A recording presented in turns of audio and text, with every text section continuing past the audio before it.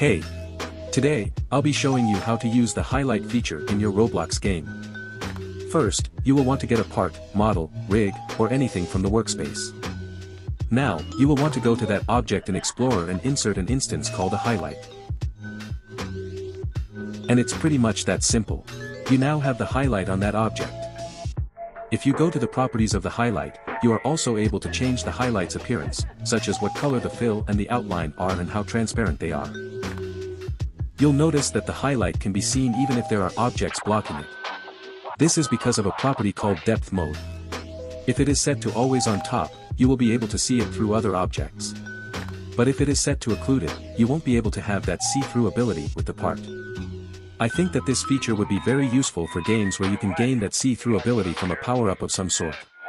But that will be all from me. Have a great rest of your day and I'll see you soon.